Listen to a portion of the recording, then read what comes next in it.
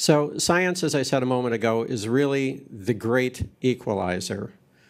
It is the one thing that stands between, say, two brothers with as much power as these two brothers have, Charles and David Koch, and two brothers that have as much as these two have, my nephews in Chicago. Now, in theory, these two sets of brothers in the United States should have the same access to justice, the same access to potentially to education or to employment, or at least to voting. And science is the one equalizer that neutralizes the vast size of the megaphone of the brothers on the left side of the screen and provides an opportunity to the brothers on the right.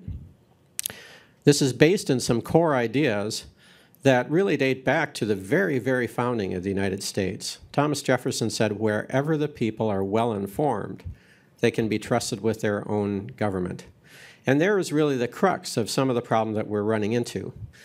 If you have ever been down to the Library of Congress, you will have seen probably Thomas Jefferson's library that's recreated there. Nice round space, round bookcases, and which contained virtually the entirety of human knowledge at the time.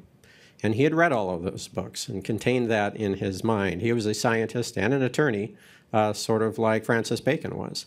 And that was a possible idea back then, the well-informed voter. But what happens now, nearly a quarter millennia later, when science has continued to advance and it's not at all possible for one person to know even a fraction of all that there is to know?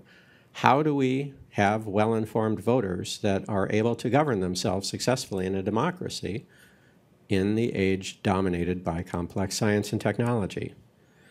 That's the rub that we're bumping up against. Well, in order to come up with this idea for democracy, to convince other Enlightenment nations to not intercede in the Revolutionary War, Jefferson reached for the greatest thinking of what he called his trinity of three greatest men to come up with an argument that would convince him to stay out. He went to the thinking of Isaac Newton, inventor at the time of physics, who said a man may imagine things that are false, but he can only understand things that are true. And this is part of where we're getting into trouble today. Because if you take out your cell phone and turn it over and unscrew the Phillips screws that are on the back, wait a minute, there are no Phillips screws on the back. It's hard to have know-how. It's hard to understand things that are true when science and technology have become so complex that it's difficult for the average person to break them down. A generation ago, you could sit down at your kitchen table and you could buy a kit and you could make a radio. That's no longer true with cell phones. So at the moment that cell phones, which like flying brooms are made by people cloistered away wearing long robes and uttering strange incantations, right?